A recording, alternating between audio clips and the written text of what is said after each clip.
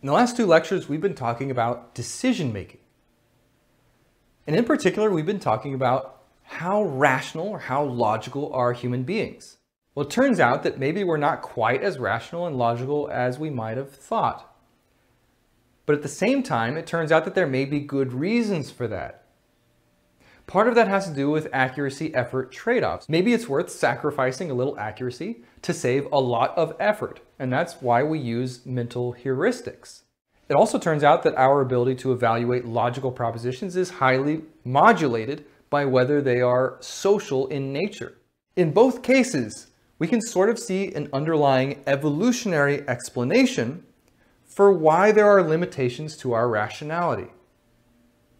So that's what I want to talk about in this lecture. I want to talk more specifically about humans and human cognition in the context of evolution.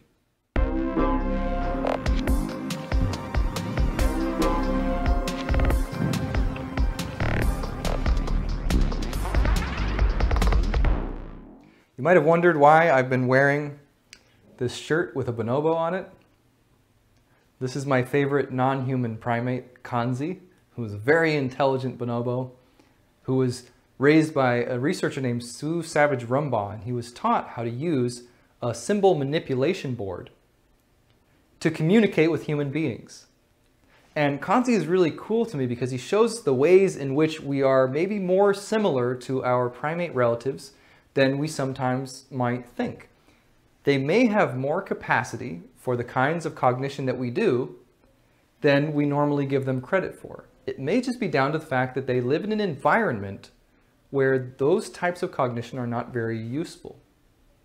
Of course, they are nowhere near our level. The complexity of the computations they can perform is very limited. But it's always surprising to see that maybe the line that divides us isn't quite so defined. We have found that after all, there isn't a sharp line dividing humans from the rest of the animal kingdom. It's a very wuzzy line. It's getting wuzzier all the time as we find animals doing things that we, in our arrogance, used to think was just human. Humans are an evolved species like every other organism on this planet. And that means that our minds are also an evolved structure. How can that fact inform our study of the mind? Well, we share a lot of our cognition with other primates. And so our evolutionary history and the study of our primate relatives can tell us a lot about our own cognition. Before we get too deep in this, I just want to go over some quick facts about evolution as a little refresher. There are a few important concepts that we need to make sense of in order to make sense of evolution. The first is variation. This is the idea that within a population of organisms, that traits will vary. And variation is caused by random mutation. Mutations can be good, they can be bad, they can be neutral, but they are random. So in any given population of organisms, there will be some amount of variation. They will be different from each other in small ways because of those random mutations. And those traits, those variable traits, are heritable. Offspring will inherit the traits of their parents. And those traits, of course, are caused by random mutation. So there will be just random variation that is passed down from generation to generation. And the environment is exerting a selection pressure on organisms. So mutations that make survival difficult or mutations that make reproduction difficult are less likely to be passed on. And mutations that make survival easier or make reproduction more likely are more likely to be passed on. And some mutations have no effect on the likelihood of survival or reproduction whatsoever. They're just neutral. It's worth remembering that evolution is a blind mechanism. These are just random mutations. Organisms are not changing in particular ways to meet specific goals. They're just changing completely at random. And those changes will either benefit them or not.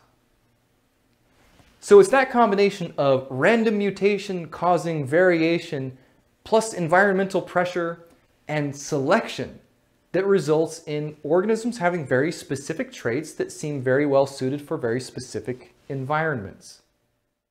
Remember, evolution is a blind, mostly random process. Mutations are random.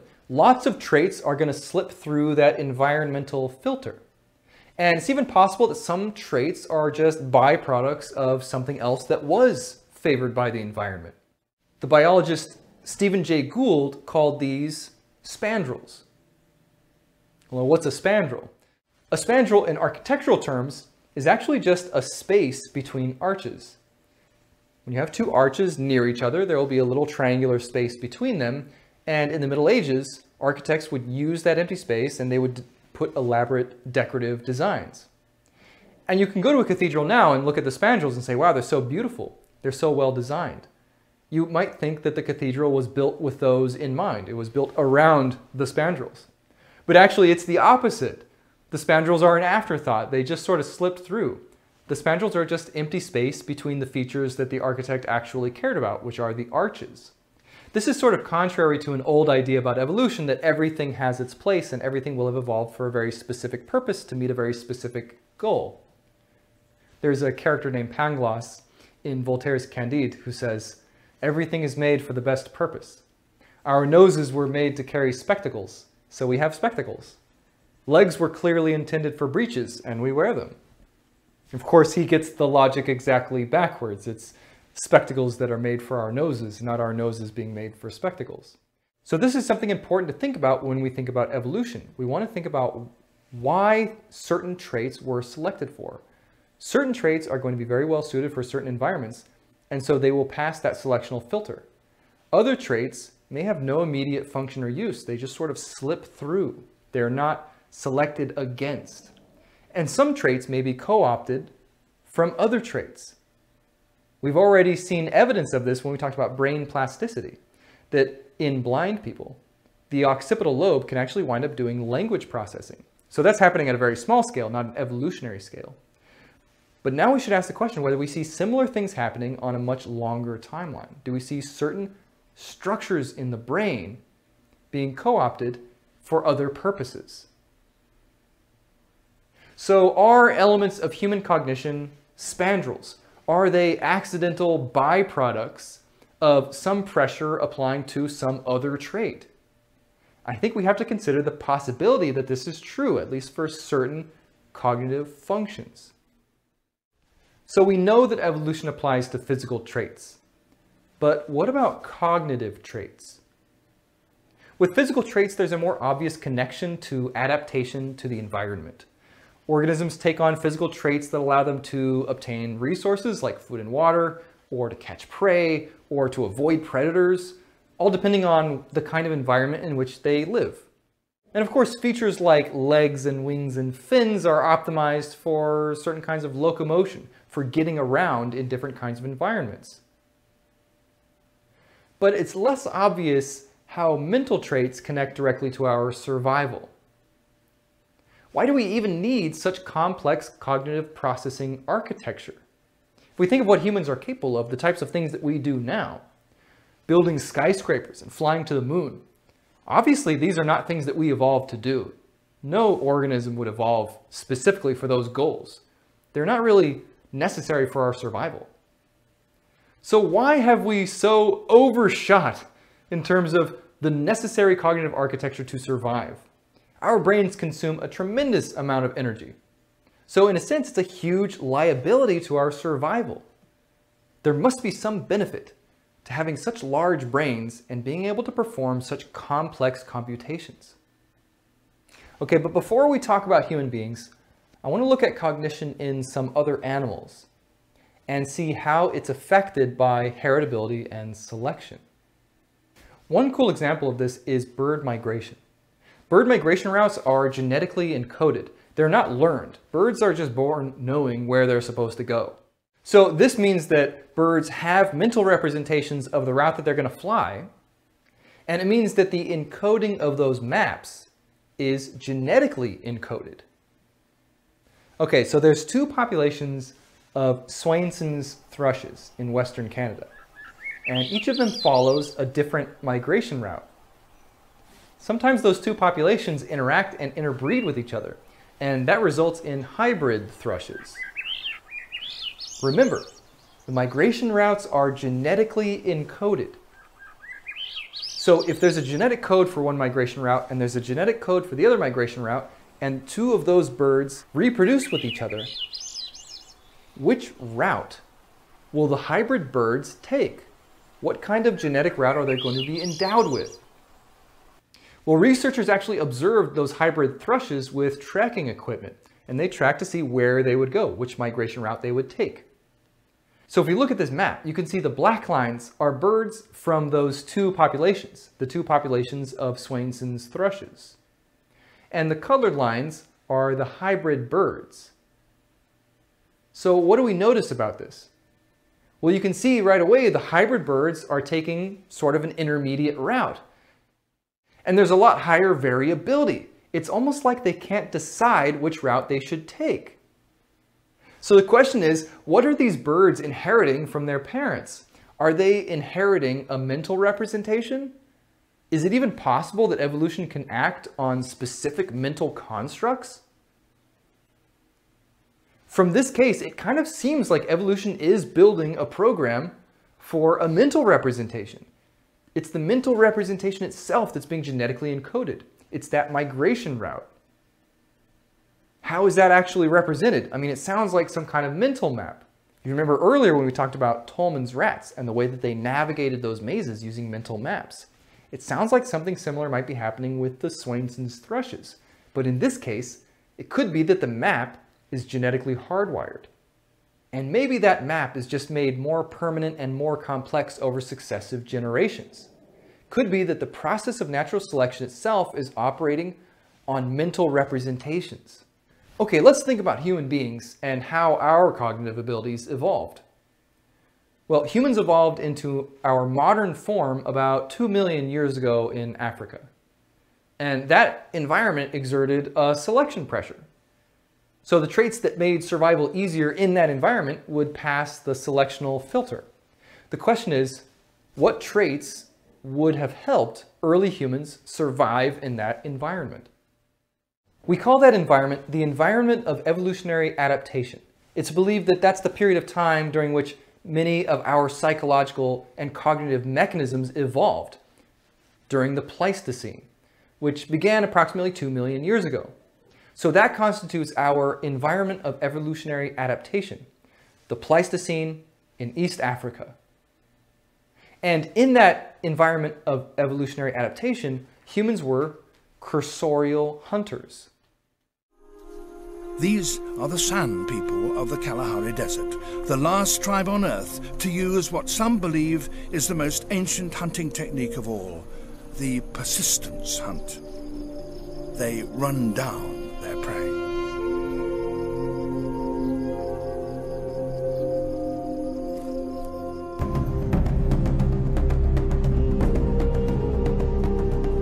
This was how men hunted before they had weapons, when a hunter had nothing more than his own physical endurance with which to gain his prize.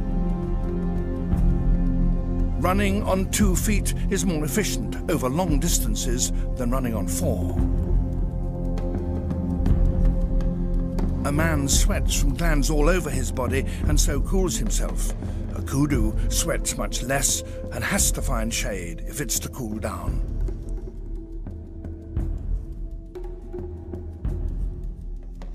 And a man has hands with which to carry water, so during the chase he can replenish the liquid he loses as sweat.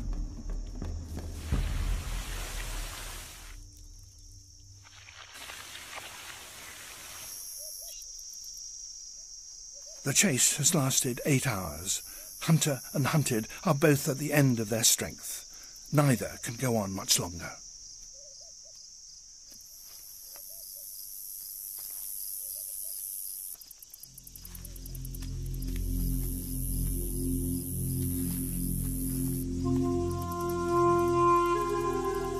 Then the kudu collapses from sheer exhaustion.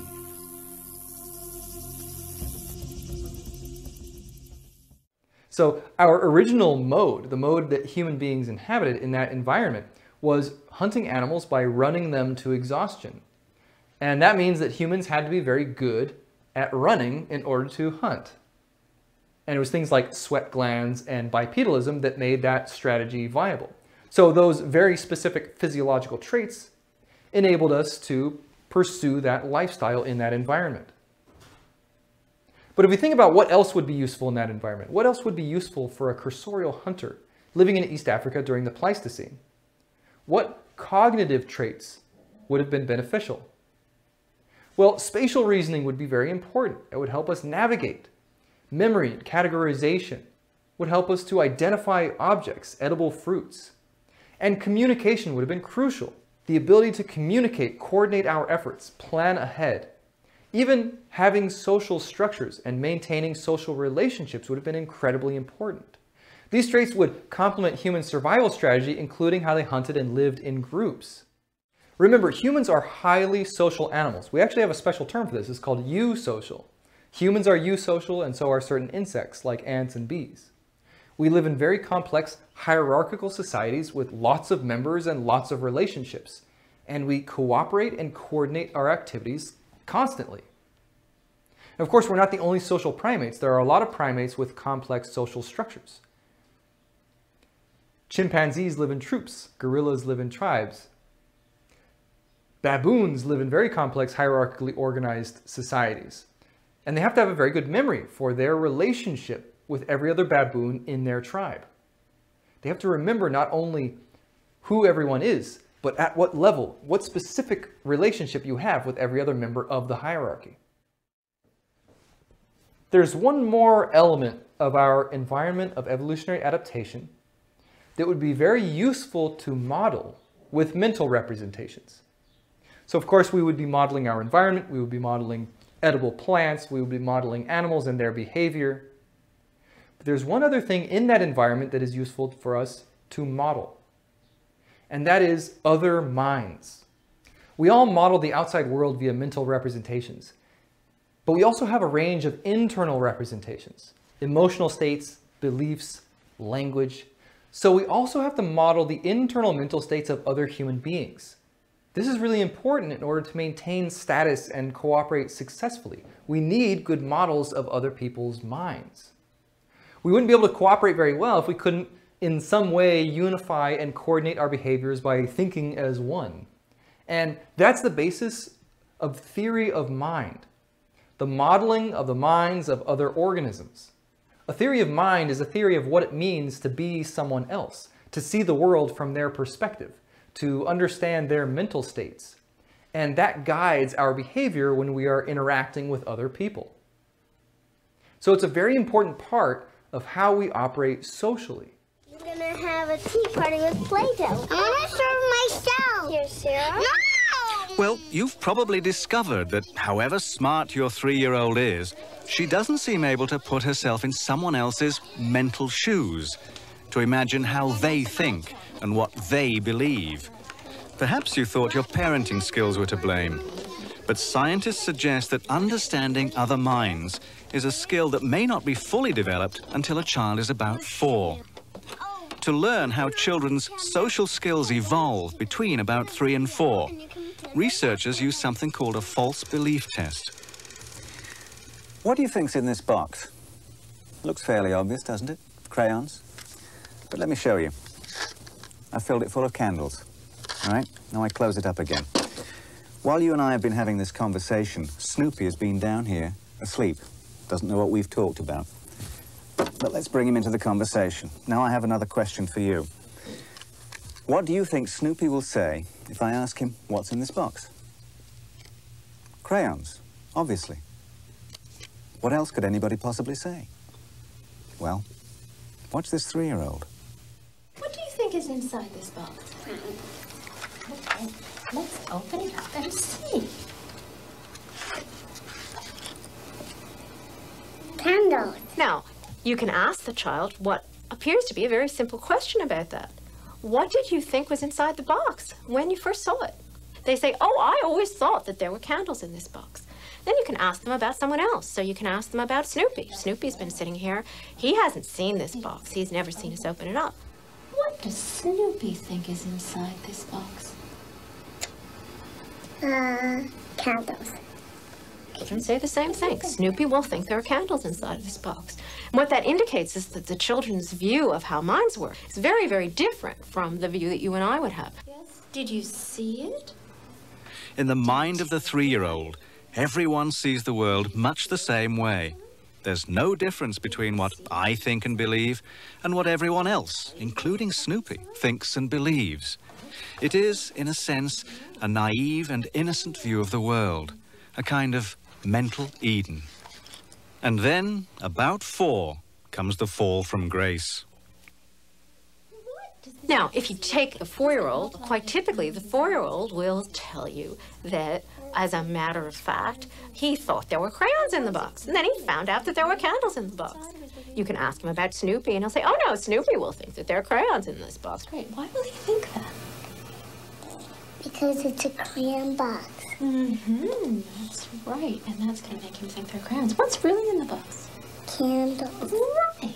And then you get the 5-year-olds who are just utterly blasé and think that this is such an obvious thing, it's silly even to ask the question.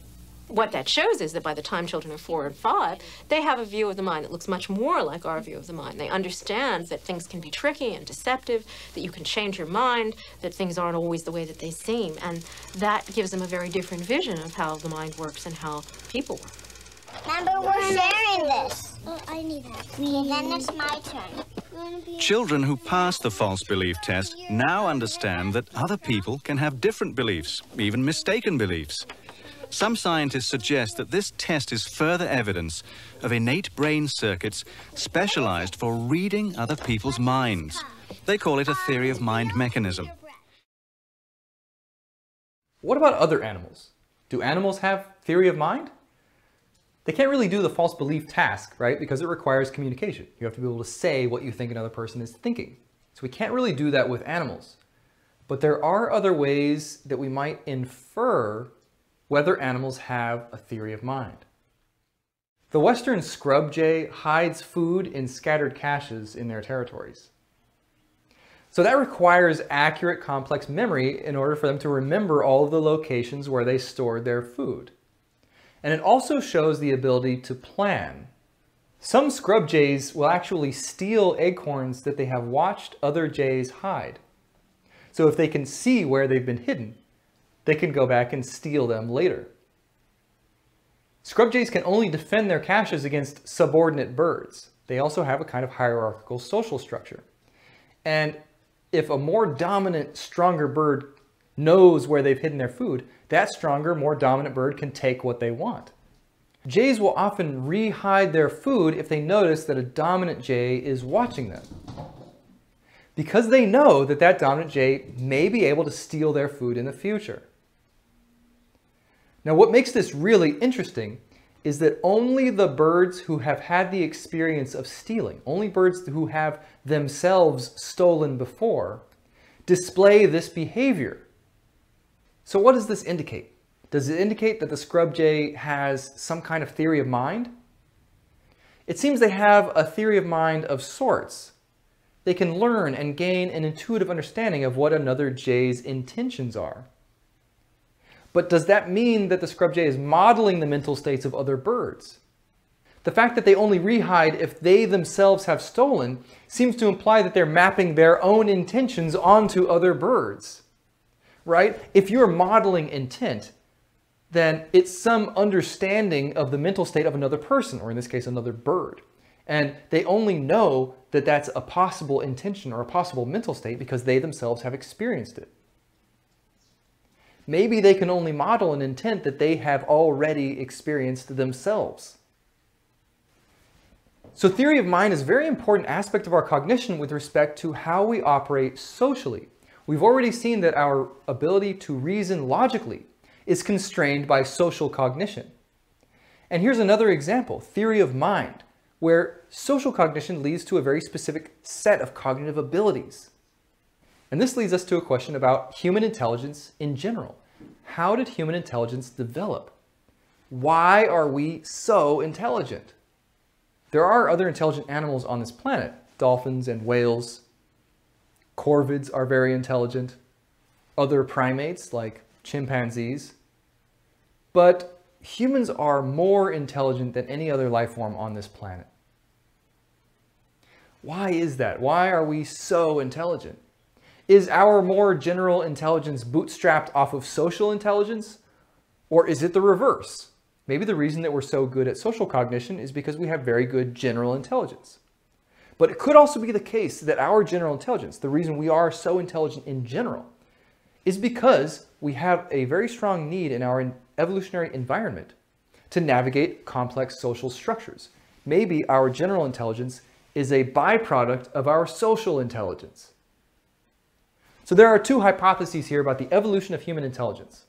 The cultural intelligence hypothesis says that social intelligence preceded general intelligence. The general intelligence hypothesis, naturally, says that general intelligence preceded social intelligence. But how can we test these two hypotheses?